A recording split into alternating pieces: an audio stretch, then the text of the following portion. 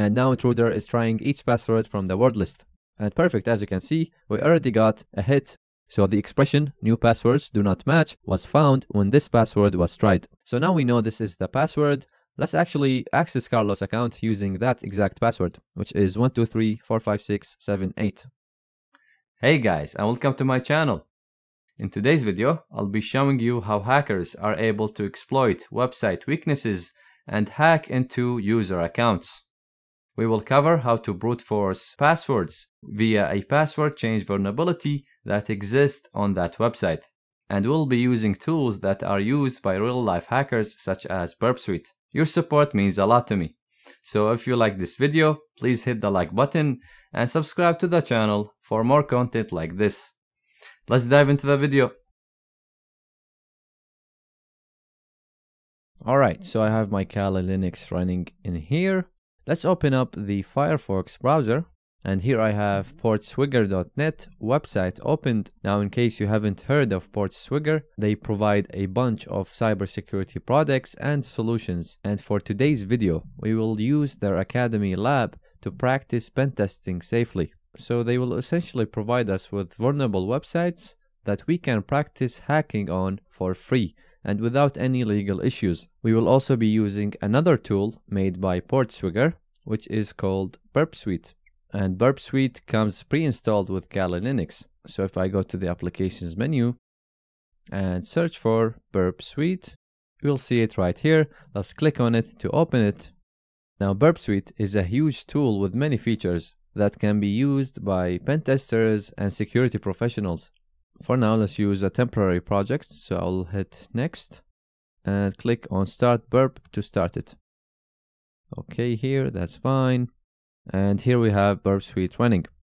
Now for this video, we will use the proxy feature as well as the intruder feature that exists within Burpsuite. The proxy feature allows us to intercept HTTP requests and responses. And by doing that, we will be able to modify each request that we send to the target server individually. And after intercepting that request, we will be using the intruder feature to execute the brute force attack on the web application. And for all of this to work, we will need a proxy to be configured. You can either manually configure an external browser to work with the proxy, or you can simply click on open browser in here, and this browser would be automatically configured for you by Burpsuite. And as you can see, this is the browser that is supported by Burpsuite.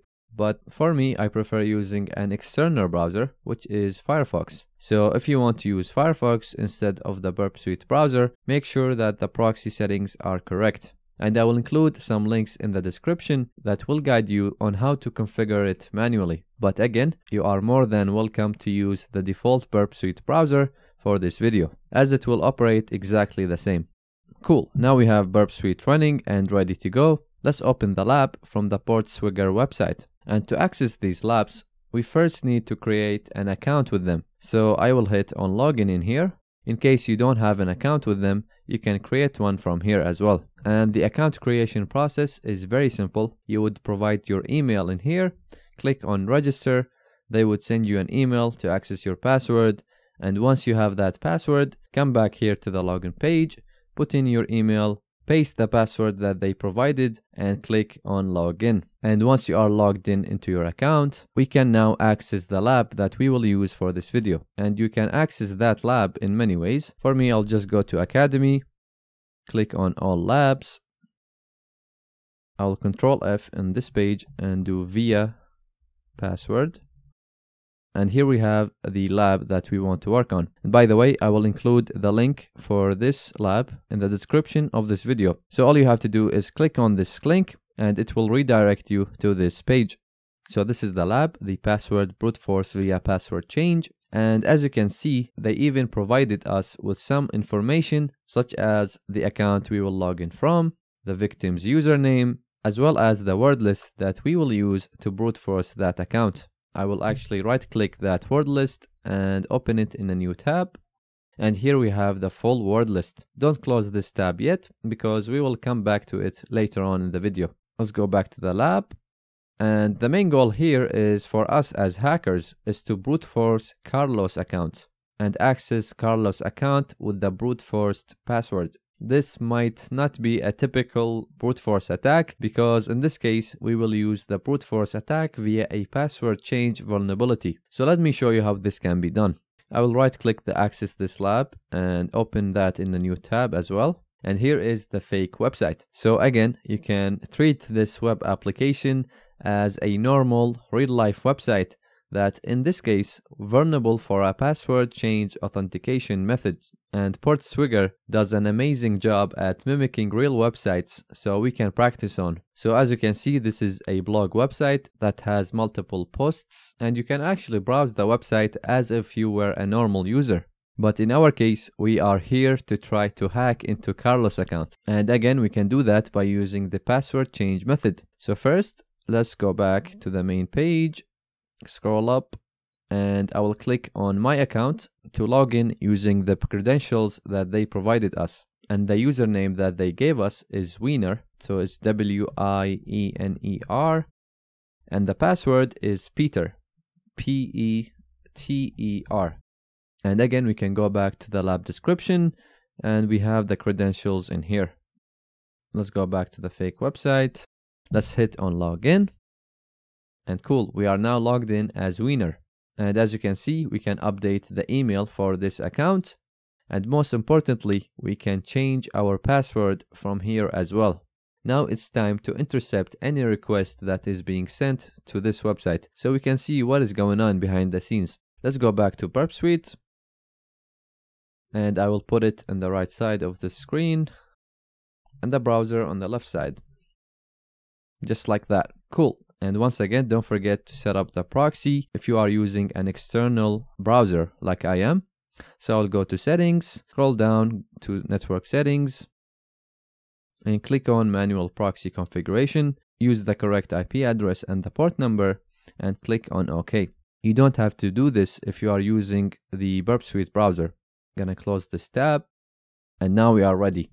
So once again, we are interested in the change password functionality on this website. And we know that there is an existent vulnerability in here that would allow us to change the password for a different account than the one we are logged in as. So let's try changing the password and see how it works. Our current password for our account is Peter, and I want to change the password to Peter and number 1. I will confirm the new password by typing it again. And let's go to Burpsuite and turn on the interceptor by clicking on the intercept button. And again, I am in the proxy tab and click on intercept here to turn the interceptor on. Let's go back in here and I will click on change password to send this request.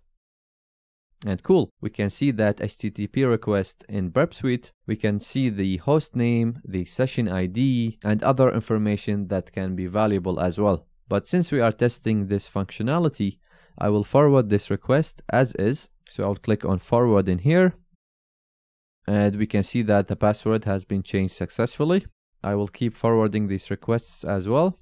Now let's click on back here and let's forward that request as well. And here we are back at the My Account page. So now we have seen how the functionality works when we put in the correct current password. But what happens if we input two different passwords that do not match in these two fields? Well, let's find out. And by the way, we are doing this to check what response we will get from the web application when we put in new passwords that don't match. I'm actually going to turn off the interceptor for now, since we are only testing this functionality. And for the current password, we know it's going to be Peter1 because we changed the password from Peter to Peter1. And for the new password, I will put in 123. And in the second field, I will put in a different password. In this example, I will put in 123456. So if this website has been programmed correctly, we should receive some type of an error after we hit change password. And cool, we got an error saying new passwords do not match. Now let's try putting a wrong current password and see what error will we get. So for the current password, I'll put in Peter100. The new password would be 123, and this will be 123456 once again to make it a mismatch password. So this time we put in an incorrect current password and new passwords that don't even match. and we will see if we get the same error or a different one. Hit on change password. Alright, we got a different error this time saying current password is incorrect. So this means that if we use an incorrect password, we will get this type of error, regardless if we use new passwords that match or not.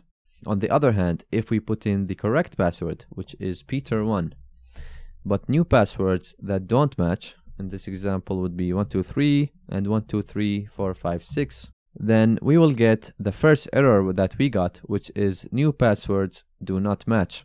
And by knowing these two errors, we can establish that if we intercept this request with Burpsuite and change the username to Carlos, we can actually brute force this password by using the change password method.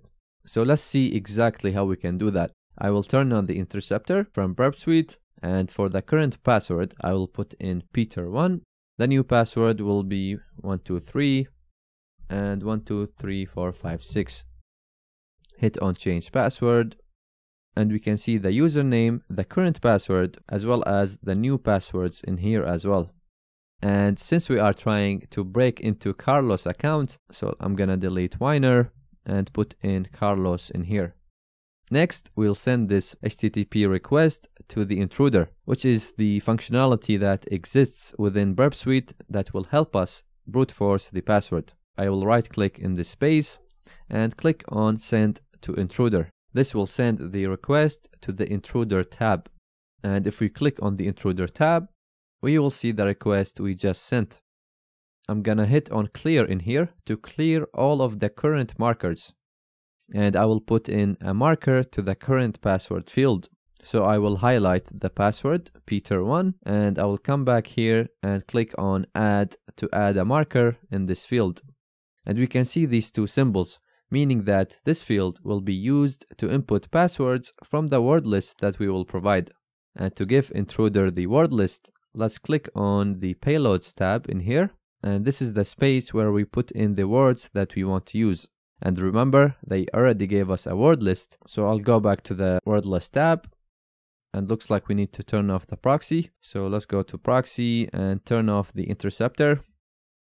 And cool, here we got the word list. I will copy all of the words in this word list.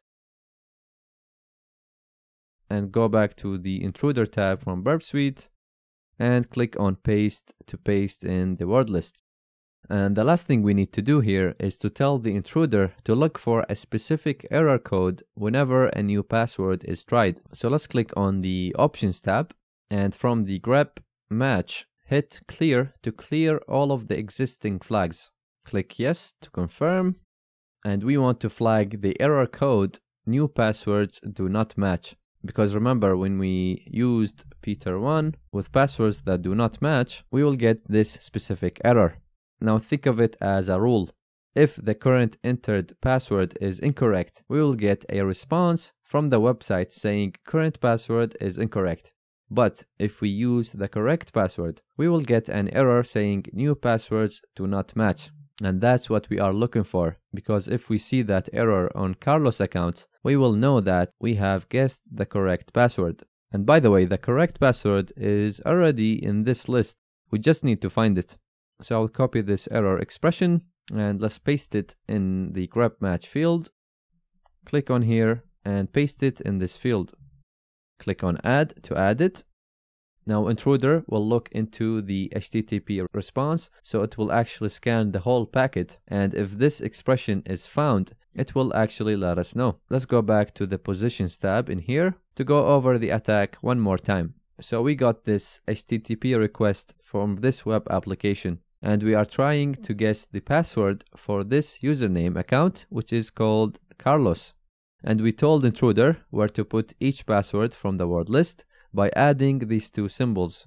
And we purposely used new passwords that don't match to get an error called new passwords do not match. And that's how we will know that the password will be used from the word list is correct. So once you are ready, hit on the start attack button to start the brute forcing process. Click on OK. And now intruder is trying each password from the word list. And perfect, as you can see, we already got a hit on one of the passwords. Let me click on that to see the request and response. So the expression new passwords do not match was found when this password was tried. That's why we see a number 1 in the new passwords do not match column. So here we have this exact request for this password. Let me scroll down in the request and we can see that this exact password has been tried, which is inputted by intruder once again. And if we click on response and let's scroll down a bit, we can see on line 53, we can see that new passwords do not match error. That's how we got this number 1 in here. So intruder scanned this whole response and it actually found the expression new passwords do not match. And again, we gave it this expression. So we told it to look for this expression, and once intruder found it, it actually told us that I found this expression when this password was tried. And by the way, this password might be different from the one you will find on your end, because the website usually changes the password for Carlos to keep it up to date. So now we know this is the password. Let's actually access Carlos' account using that exact password, which is 123456778. So I will minimize this and I will go to proxy and turn off the interceptor. Let's go here and I'm gonna click on my account to refresh this page and let's log out. So I'll hit on log out. Now we are in the main page. Let's click on my account to log in. And here we have the login screen once again. This time I will log in as Carlos, C-A-R-L-O-S.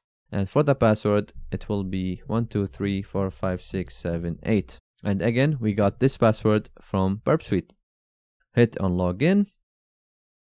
And awesome, as you can see, we have successfully logged in into Carlos' account by brute forcing the password via a password change vulnerability. So we have full access to this account as if we were Carlos. And if this was a real website, an e-commerce website for example, hackers would be able to purchase items without the owner even knowing, lock out the account, and change the password for it. And so many other possibilities that hackers are able to do at this stage. Now, to secure yourself and your web application from these types of attacks, make sure you are using correct error handling methods by avoiding using specific details about the error that could assist the attackers in identifying the existing weakness. Also, make sure that you are implementing rate limiting on password change requests. This restricts the number of failed attempts from a single source within a specific time frame. And finally, requiring users to use MFA or multi-factor authentication would tremendously help mitigate this type of attacks. As you guys have seen, make sure your website is secure from these types of attacks. If you like this video, please hit the like button and subscribe to the channel for more content like this.